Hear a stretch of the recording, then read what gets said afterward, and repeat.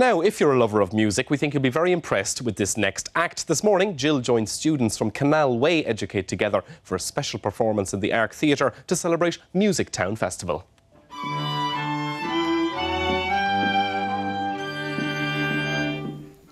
If you think classical music is boring, think again. Meet Graffiti Classics. They're in Dublin for the Music Town Festival.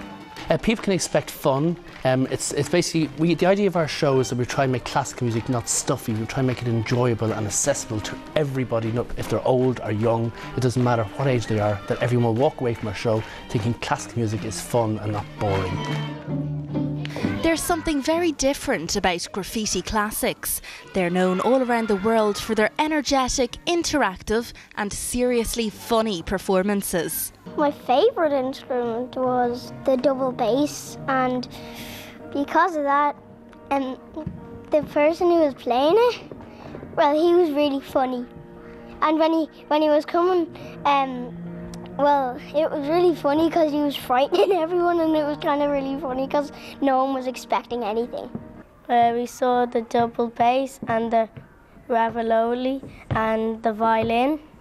I seen like loads of instruments, and my favourite instrument was the double bass. Well, I learned that the double bass has the lowest note and the violin has the highest note.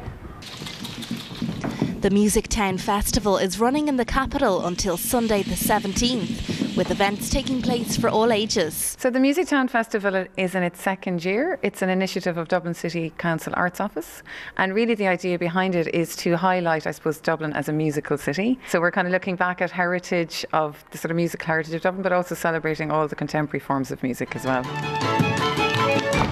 Check out musictown.ie for a full list of events.